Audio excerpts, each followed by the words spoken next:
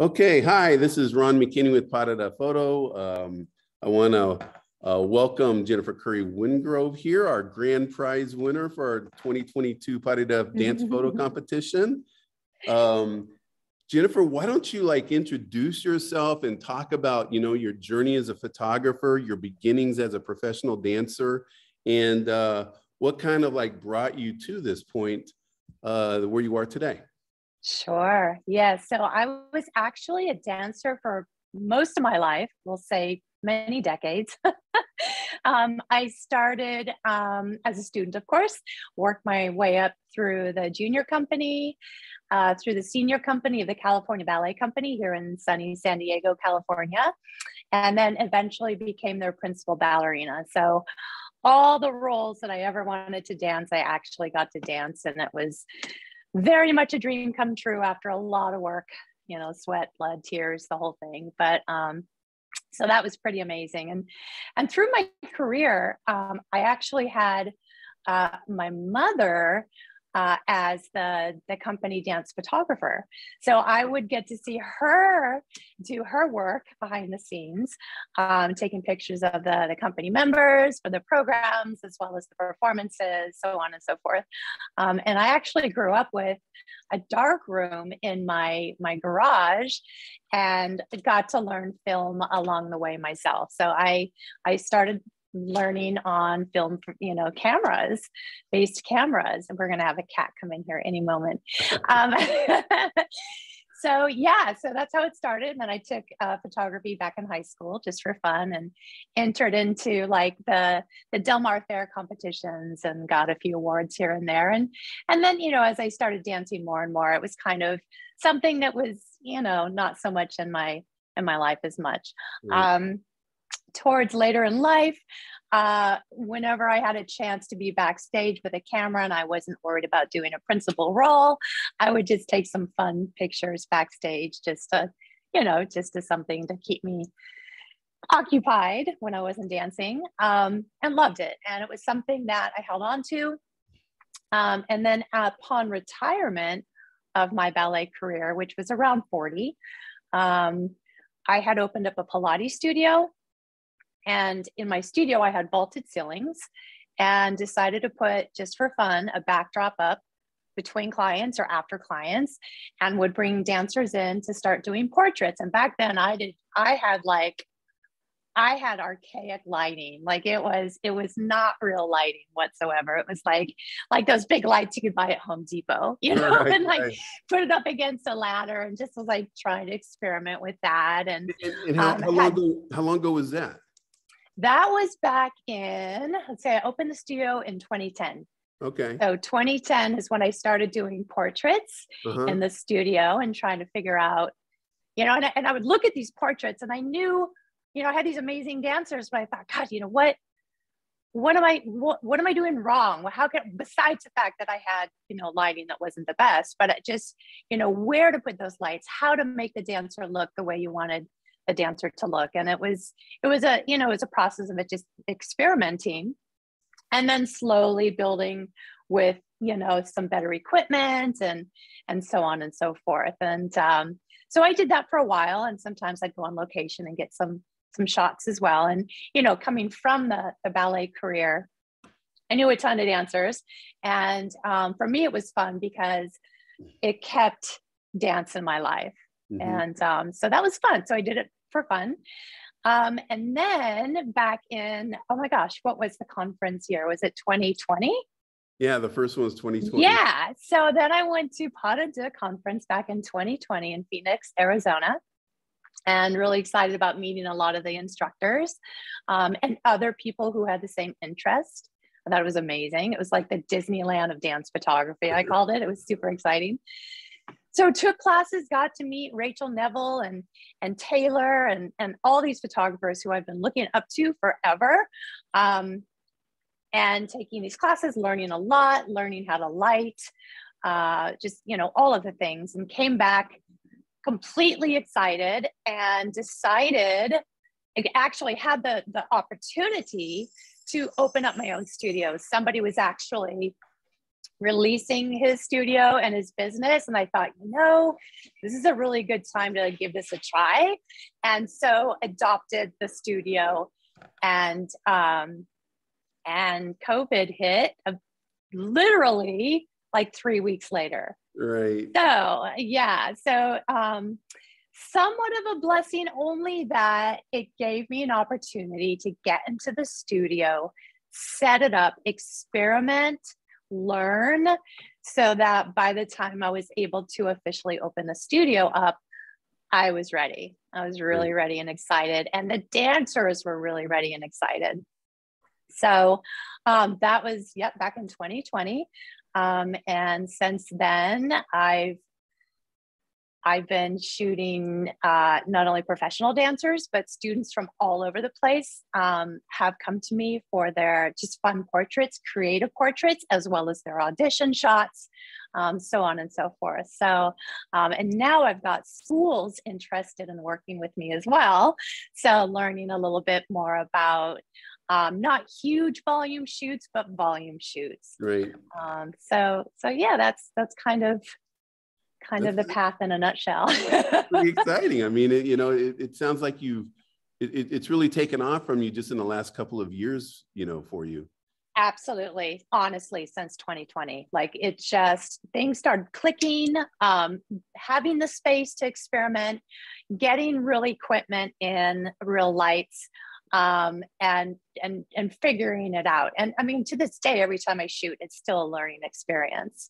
But it's become so much fun. It's just, I'm still running a Pilates business on the side, but it's kind of, now my photography business is kind of taken off. So, so right now it's a matter of finding a balance between the two. But yeah, I'm having a blast. And like I said, I'm really fortunate in that there's amazing, dancers here that want to collaborate. And that's what it's about. It's about the collaboration. Yeah. Padida. Padida, exactly right. It's such a great name. So what about your mom? What kind of role has she played, once you started taking more pictures? That's a really good question. She's the one that really pushed me into developing my own business and studio. She's had faith in me for many, many years. She told me, if you don't do it now, you're never going to do it. Don't wait, get in there. And so she's been a huge supporter of mine. And in fact, she was with me in Phoenix, just hanging out, kind of watching behind the scenes. Mm-hmm. But she's so proud of me, and she's so excited about the whole studio business. And yeah, she's my number one fan. So that's pretty awesome. fun. Yeah. That's awesome. So what I want to do now is start bringing up some of your pictures, I'll kind of describe for the grand prize competition. What happens is, the entries are in each of the different categories. We had 7 categories this year. And so as long as somebody enters at least 5 entries, they are entered into the grand prize. And with the grand prize, they look at your full body of work, and the one that they deem to have the best body of work becomes our grand prize winner. And that was you this year. Wow. It was a shock. I'm still reeling from the experience. I'm very excited. Thank you. What was it like when we announced that you were the winner? What was that first thought? It was pretty funny, actually, because I was seeing the photographers going up one by one who were being announced. I'm like, oh yeah, I mean, he's amazing, she's amazing, like, of course, and then it was up to number 4 and then 3, and at that point were you like, oh, I would have at that point I'm like, hey, what can I do better next time? How can I make this? It's just something that I did not imagine that I would have been one of the ones being called after that number 5 or 4 slot. So I started recording, because I was right there, started recording the announcement, because I thought, oh gosh, whoever gets this is going to be, I was pretty front and center. I was like, they're going to be thrilled to have this, and so you were announcing that last one, and all of a sudden you turn towards me and you're like, Jennifer Curry Wingrove. I'm like, what? You just kind of see the camera like, So I mean, I did not expect it. I was thrilled. And I mean, there's nothing more validating, right, than something like that, to validate that you're on the right path, and that it's hard being the photographer looking at your own work. You don't know. You're so enmeshed in your work that it's hard to pull back and say, okay, no, is this good? Am I on the right path? And so again, it was very validating, and it was amongst people that I look up to and that I love, and it was an amazing moment. Yeah, it was really cool. It was really fun. It was pretty emotional too. It was pretty emotional, honestly. Again, like, I'm shaking just thinking about it. The validation that came with it was pretty intense, and I was very emotional. It like I said, I mean, my whole career, my whole dance career, my photography interest and passion all just kind of came to that moment, and it was so fulfilling and so rewarding. Yes, Yeah. I'll always be grateful for that moment. And I think it says a lot, like with your story about, I mean, I know you've been taking pictures really like in your studio for 10 plus years Yeah. or whatever, but it seems like you really got serious about it in the last couple of years. And that's what it kind of goes to show, is that, it's not something you have to get serious about, then wait 10 or 15 years to get really good at. If you really commit yourself, you can really be impactful as a photographer within a year or two. Absolutely. I mean, at that point, I was hungry. I came out of that conference hungry, and I researched. The only way to become a good photographer is just to practice. Mm-hmm. So I went in there and I did a ton of portraits. Most, like 99% of them were trade, bringing a dancer in, collaborating, mm-hmm. Giving the dancer images of his or her choice, and just figuring that out. And now I have dancers, like I said, from different schools and companies coming to me and actually paying me to do it. And I love it. I love the collaboration. Yeah. So yeah, it just is a matter of how bad do you want it, and if you do want it, just do it. Don't wait, just do it. And then part of the process is turning in those Home Depot lights and getting some proper. Yeah, absolutely. Oh my gosh. In fact, it's funny, on Facebook, memories come up. And so I have a few memories coming up back in 2011 or 2012 of my portraits. And I look at it, and back then I was like, these are pretty good. Like, there's something here. And I look at them now like, oh boy. But you got to start somewhere. You have to start somewhere, and you just have to keep doing it. Yep. Yep. And you have to believe in yourself too. Yes. And again, that's always the hard part, right? But the other thing I want to talk to you about before we start looking at your pictures is the transition of being a dancer and then becoming a dance photographer. There's a lot of dancers that want to be a dance photographers, and some of them do quite well, and not all of them do as well as you do. And then there's also photographers who don't have any experience in dance, like myself, for example. Sure. But you become so enamored with dance that you really learn it. What was it like for you? And you had the help with your mom and the background where you had the interest in photography, dating all the way back in high school and all that time. But what was it like for you to make the transition from dance to dance photographer? Was it easier because you knew dance, or? Good question. I would say yes. It was easier than, I would say, someone who doesn't come from a dance background, only because I know what the lines should look like. I know what that moment to click looks like. Even watching, like doing performance photography, for instance, which I do time to time. Knowing that if you do a tombe pas de glissade, it's probably going to end up in a grand jeté.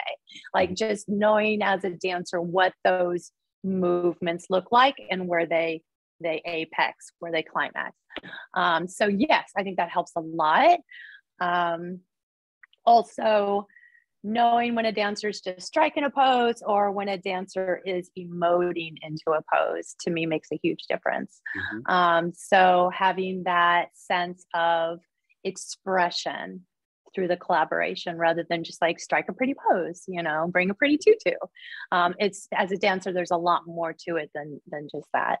So yeah, definitely, I think it helps. I think that people that come into dance photography not really knowing dance definitely need to study dance, study, you know, not only the terminology of the movements, but what makes a dancer, you know, watch videos of performances and things like that, to get a sense of what those moments should look like, what those lines can look like, so on and so forth. So definitely. And again, it really has kept me, because, you know, as a dancer, the artist in us never retires. We're always an artist. We're always dancing in our soul.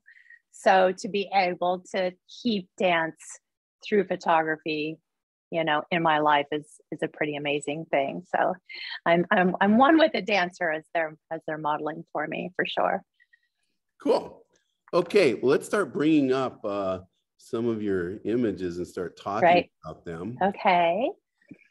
And we're gonna start with in the fine art category. We're gonna go to another one that actually took 10th place. One of the things that you did really well is you had so many images that placed in the top 15 in different categories, top 20, top 30.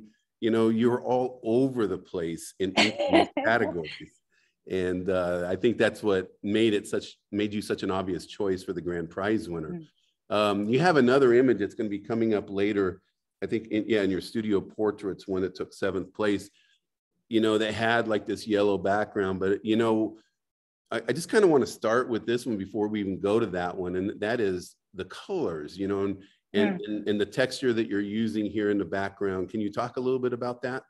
Sure, absolutely. So this is Miss Kalia. She is one of my models I work with frequently. And as you can see, she's got a real sense of how to play with a camera. So she's always fun to work with. I loved the yellow backdrop here with the yellow flowers. However, I wanted the sunflowers to stand out a little bit more. So I decided to go with a texture. And for me also, it's an experiment. Like, I don't use texture very much in my photos. I probably had taken, may have been Bill's class, somebody's online class with how to do during COVID. But anyway, just experimenting with adding texture to a photograph. So that's what I decided to do here. And I liked the way it turned out. It gave it kind of a vintage look, I think. But this whole past year or two, I've really been experimenting with color in general. So I think that's kind of where we went here. I definitely wanted more of a spring look, and that was the result. Cool. Well, I love it. And I do agree. It's sort of like the way she's playing with the camera. There seems like to be a little playfulness here, you know. Playfulness, yes. Yeah. Yes.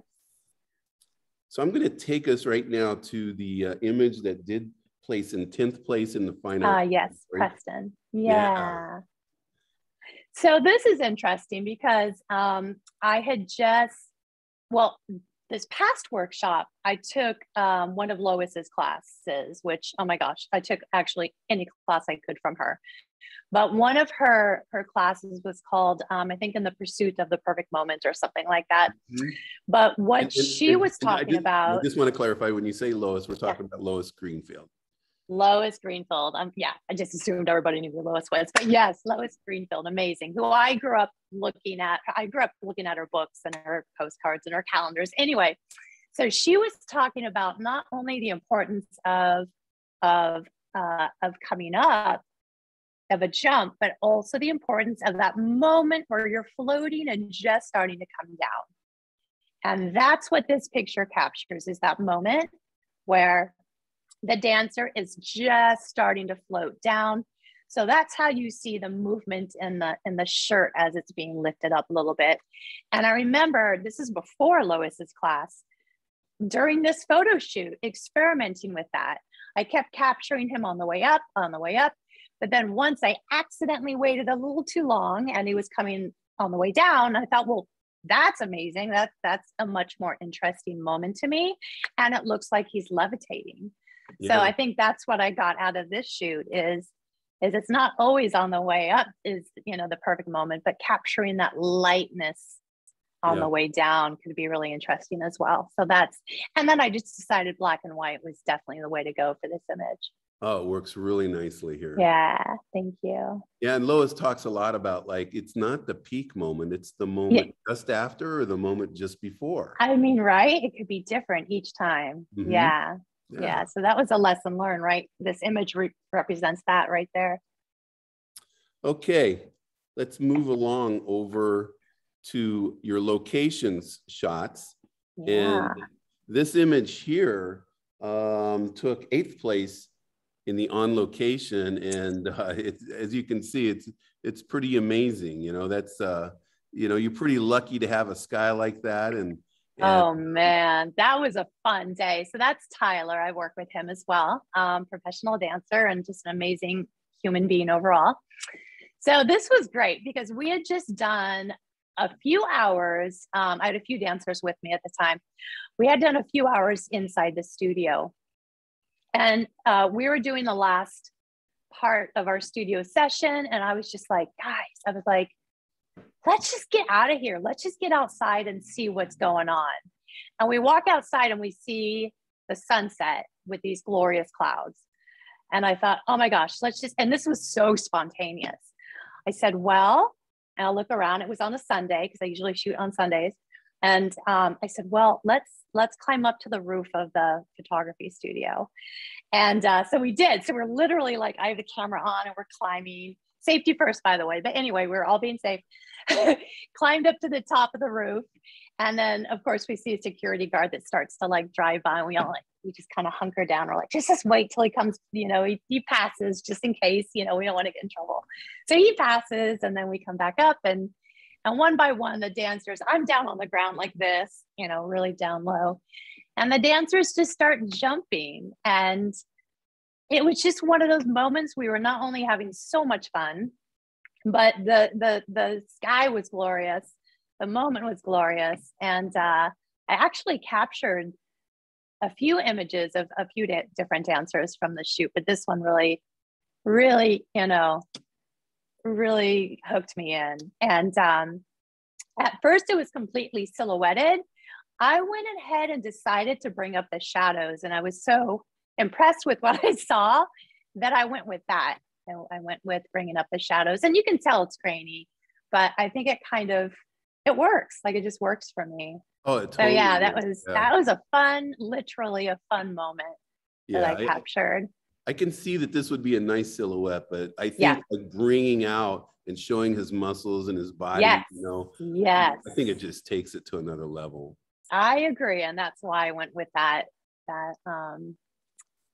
direction. So yeah, that was a fun one.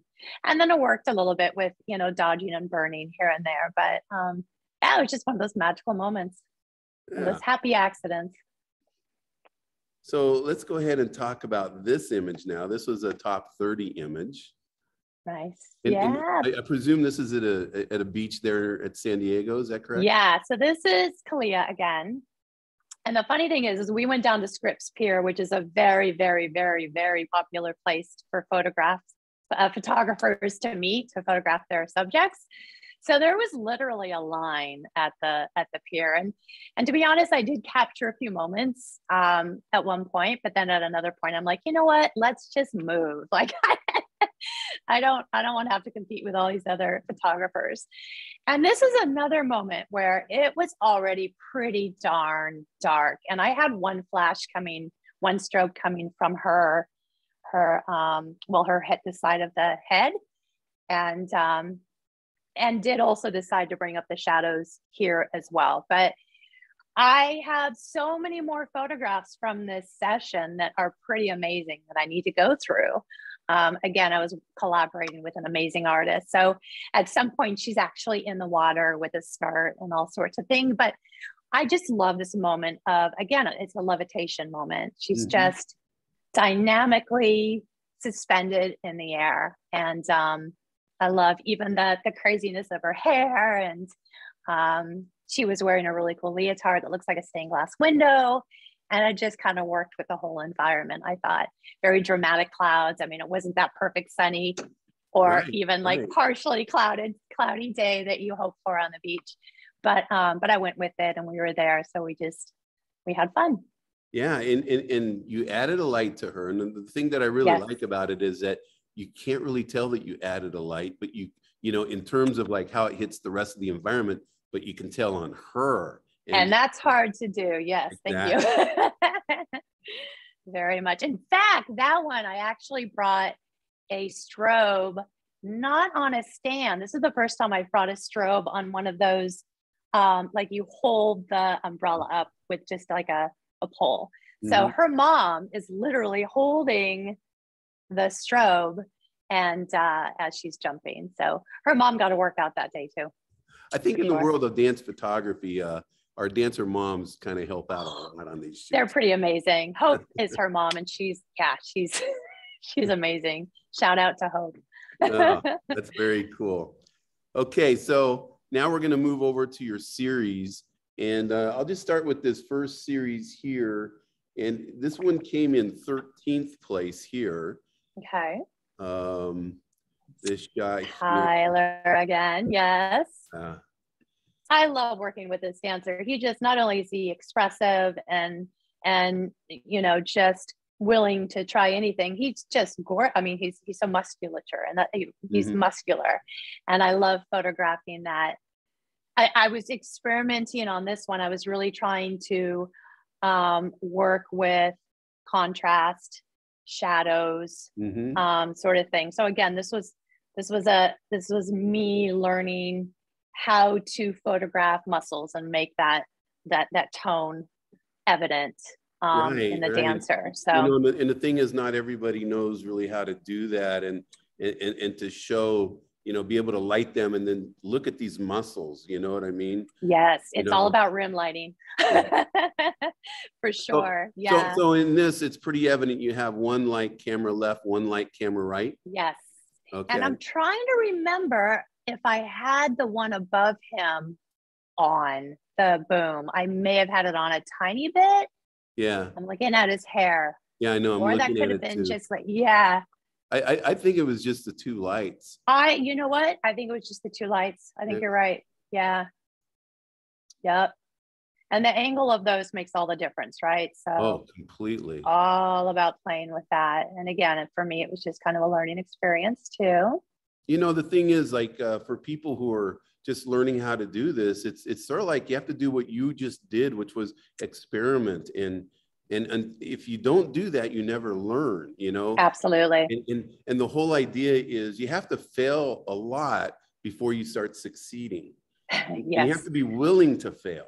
Yeah, you have to be okay with that and Yeah. take it and learn from it and move on. Absolutely. Yes. And then we have like another one here. Now we're going to go with Tiffany. we're going to Yeah. go completely different lighting because we're going for a completely Yes. different look. Absolutely. And of course, I'm using contrast colors. I'll put the purple in front of the orange Mm-hmm. purposely to work with that. And this model is such a great improver. Like you just let her go and she'll start moving and I was just capturing different moments of that movement.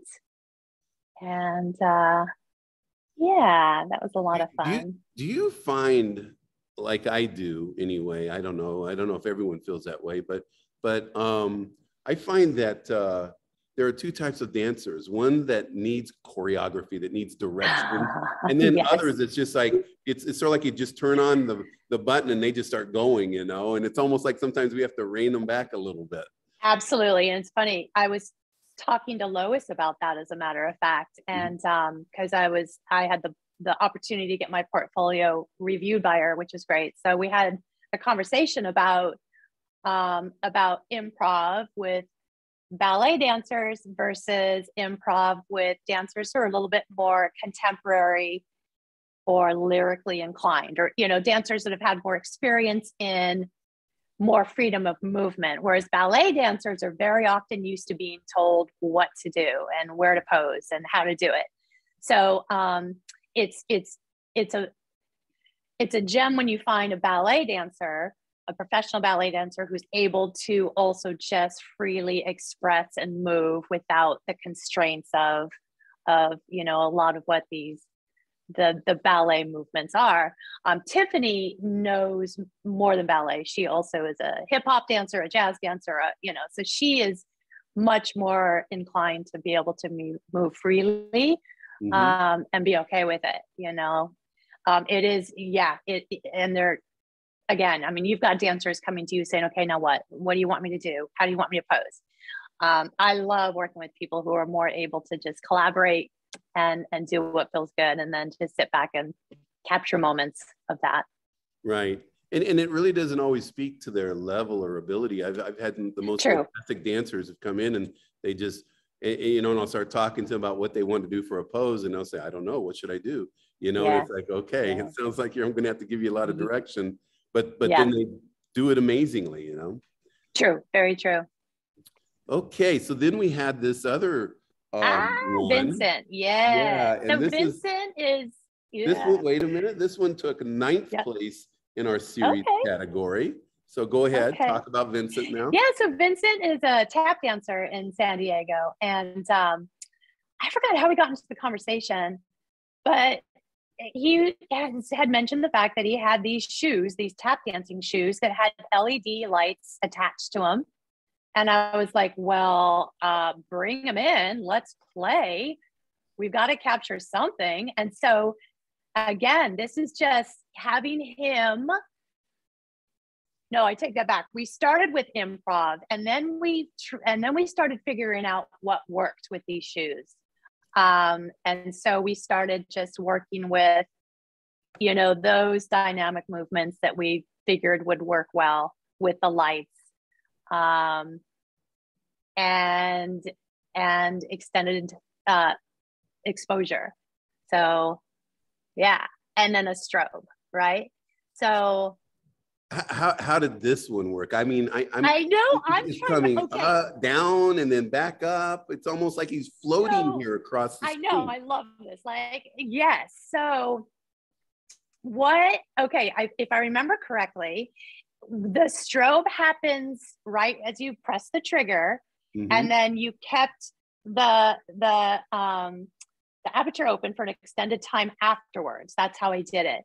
So I don't even know. It's so confusing to me. I'm trying to remember this one. How did it, like I caught him first and then somehow he ended up going the opposite direction, but I don't even know how that works. Well, there's two ways of doing it. One is that it opens in the beginning, like you start capturing the image and then a flash comes at the end. But it sounds like you set it up so the flash came at the beginning and then you continue to capture it. Yes. And so it intrigues me that the trails are coming, it looks like, from the direction that he's coming from, but it's honestly, I think that the opposite. Yeah. Yeah. Really fun stuff. Again, just experimenting with exposure. Yeah, and the beauty of it is it's kind of like a mystery, if you will. And that's kind of the cool thing is sometimes it's just like, it's cool just to leave it out there and just like, let everyone try and figure it out on their own, Right, exactly. This is another one that's kind of like that as well. But, you can see his foot just swings around over there. So Exactly. Fun stuff. And then you had this. And then that was him. Yeah. He was just right there. He was just stopping and thinking about, okay, how am I going to make this work kind of thing? What's next? And I just thought it was such a lovely moment. So I clicked it. Yes. And that sometimes those are the coolest moments. When they're not even aware that they're getting their picture taken. And exactly. The in-between moments, the real moments. Is there any ambient light happening at all in here? Like are you able to see him a little bit, or what was that like? Yeah, that's a good question. I must have some ambient light probably coming from above. And then of course the strobe is coming from his, his right cheek. And it was a very, I didn't have very much light going on because I really wanted to capture the LEDs as much as possible. Yep. My mirrorless shoots in the dark so much, captures the target so much better than my old Canon 5D Mark II. So I shoot now with the Canon, what am I saying? R6. Yeah, I just stop and think. The Canon R6, which has been such a nice camera to have. Yeah. Okay, so let's move over to the studio portraits. Okay. And this one here took 13th place. Okay. Yeah. And Miss Kalia again. yeah, I Yeah. love the energy in this shot. Use of fan, or it could have been a leaf blower, probably. Yeah, And that's she's my wearing, yeah, leaf blowers are fun. Yeah. She's wearing a costume that I wore, actually. That's the Athena costume that I wore for an aerial dance show that I had created. I have all these gorgeous costumes. And that's the other thing about coming from the performance world. I've got tons of costumes and leotards and skirts and like dresses and vintage dresses. What do I do with these? Put them on my models. And that really does attract clients. I have a lot of younger clients coming to me saying, you know, I heard you have pretty dresses and skirts and tutus. I don't really have anything at home. So I would love the opportunity to wear something like that and get a portrait done in it. So, I mean, it's dress up time. It's playtime. So much fun. Yeah. Very cool. Yeah. And I like how like this is like an energetic shot. And yes, to me, the lighting is like really, it just goes in line with that because it's so well lit and, you know, it's bright and happy, you know? Yes, a little more high key, yes. So I'm just kind of moving over here and seeing these ones here. This one there we go. Here, yeah. This one here took 7th place in our studio portrait category. That bright yellow backdrop again. I had just gotten that backdrop. I'm like, I'm using it. Again, but you see contrasting colors. You see the blue in front of the yellow and the pink hat. I just love the energy, the colors here. We were going for a beach vibe, you know. Oh, and she had brought that leotard. I didn't even have that leotard with me. And she brought it out and I was like, oh, I have an idea. You know, let's go beach kind of look. And is that it your worked. hat then, or is that her hat? That's my hat. I've got a few hats too. Yeah. Oh, tricky things about hats, of course, is trying to get the face lit, right? Mm-hmm. So you got to make sure that there's probably some dodging there, but yeah, to make sure that those eyeballs can be seen, unless you don't want them to be seen. I like the shadow look too with the hat, but definitely trying to light the dancer and making sure that the face is seen there. And you know, that's what I love about your work too, is that you go from bright and happy here to dark and contrasty, you know, focusing on the body, you know, and you know, so you're not locked into one style of shooting at all. Thank you. Yes, no, that's important to me. That one just won. That one right there, Morello, right here, just won with the PPA San Diego. It won a merit, an excellence award.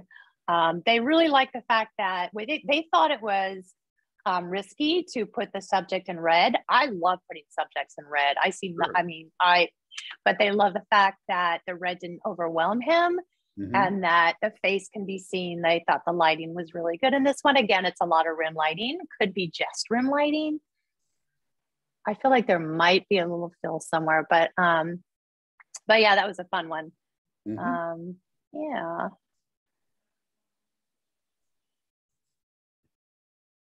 Playtime. Yeah. So that piece of material is actually one of my aerial silks that is used for aerial circuits kind of stuff. And I was inspired by probably Lois on this one. I just wanted to kind of think outside the box and do something different and fun. And I'll tell you what, lighting groups and lighting different skin tones is definitely a challenge. Yeah.